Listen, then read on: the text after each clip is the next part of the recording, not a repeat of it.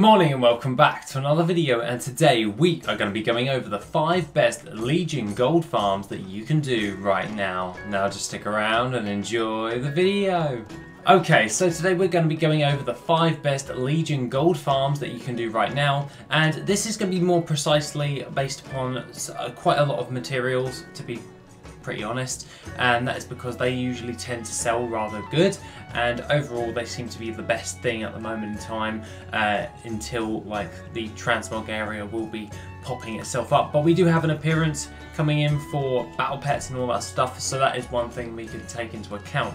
Other than that, let's get into number 1, which is the Dark Heart Thicket farm for Dreamleaf. Not only can you do this farm in about half an hour, you can also get a wide variety of materials when actually doing this. If you run this on a druid, it makes it a hell of a lot easier because you can use your dream walking ability to TP out and TP back in, which means you can then reset the instance a lot easier and then just overall be able to do it a hell of a lot faster than you would as a conventional other alt. If you have herbalism, then what you're going to be wanting to do is at least have rank 3 or at rank 2 at the very bare minimum, and that means that the things that you're going to be getting a hold of is Bloods of Sargeras, and that will obviously be able to be traded into the Blood Trader within the Legion Dalaran on the Broken Isles.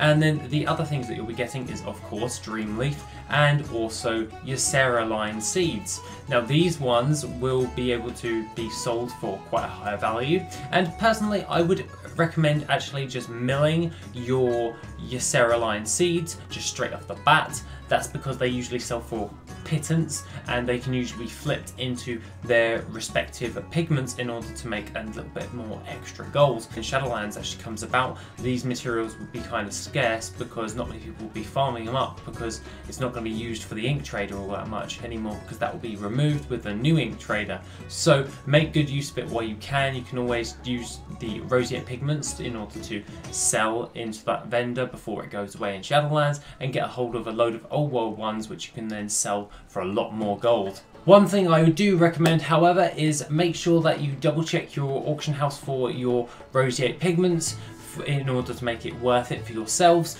Aside from that, you can always double check your Dreamleaf that you actually get. You usually get around about 800-ish on average, and then you could always look that into WorthIt and then double check that under flipping to see if it's worth flipping it into the materials instead of just selling the mats straight on the auction house.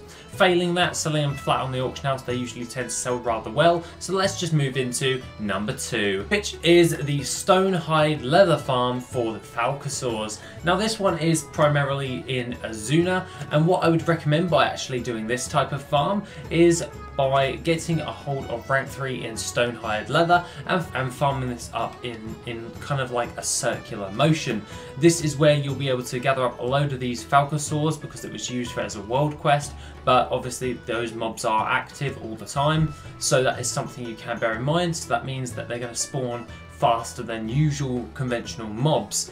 This is what I look for when I'm actually going about trying to look for different types of farms and all of that jazz. So with that Falcosaur farm, it's a lot worth it because there's so many of those mobs condensed into one area. They have a fast respawn rate, and also, just a little side note, those matriarchs, when you attack them, they let out a scream which make all of the little baby ones come to them. They're all skinnable, so you have a way of gathering them all up into one consecutive area in order to burn them down and skin them. My only recommendation for this is to have the Dark Moon Firewater to increase your skinning speed, and that is mainly due to the fact that it's kind of worth it in order to do, because the more mobs you can skin per hour means more gold per hour, so I'd highly recommend doing that right there.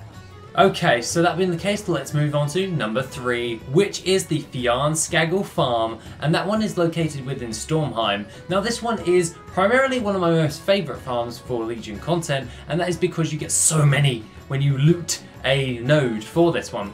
And Fjarnskagel goes for a hell of a lot of gold in relation to how many you actually get from one node. So overall, I do find this one to be a lot better than the Dreamleaf farm, unless you're going to mill the Dreamleaf. Then the Dreamleaf is better if you're milling it.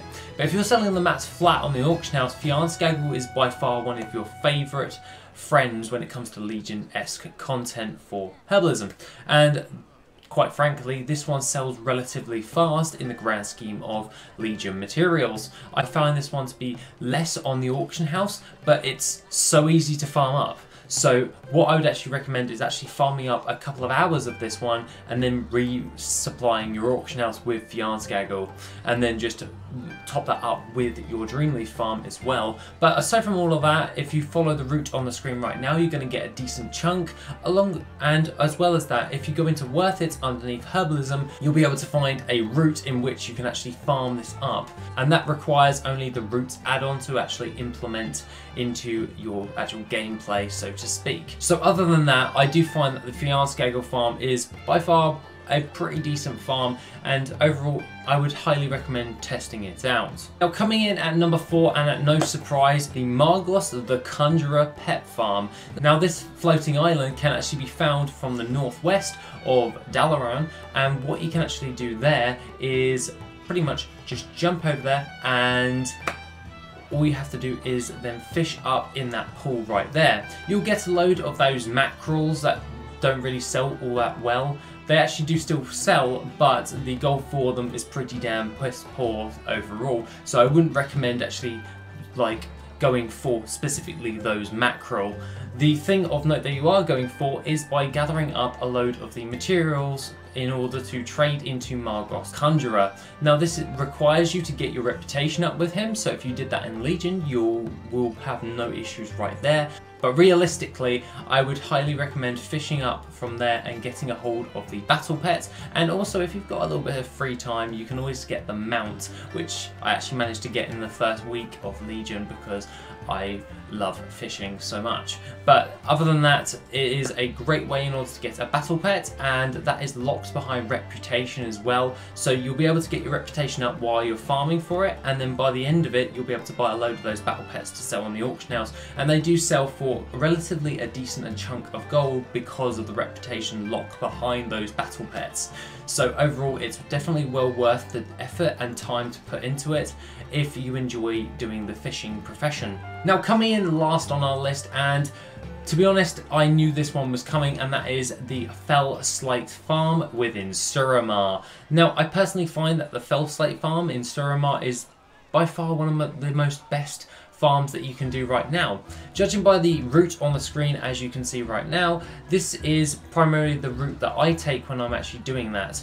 I usually pair this with Herbalism for Starlight Rose, of course, and that is to increase my gold per hour. So if you have a dual gatherer with Herbalism or mining, then it will work out a lot better. But if you do have just mining, then I would highly recommend having rank 3 in both Laystone and Fell Slate. This is to maximize the amount of gold that you're going to be getting overall for that time invested farming, and quite frankly, you'll be getting a stupid amount of gold for your time in relation to most other mining farms. And personally, this is still selling quite well because this was the follow-up X-Pack towards BFA. So other than that, that is pretty much what my picks are for the 5 best gold farms within Legion. Have a lovely rest of the day, guys, and I shall see you in the next video, which will be tomorrow. If you want to support the channel and help make the channel even better, then why not check out the Patreon? Members get additional info, gold making resources, and Patreon specific content. The link is located in the description down below. Thank you and have an awesome day.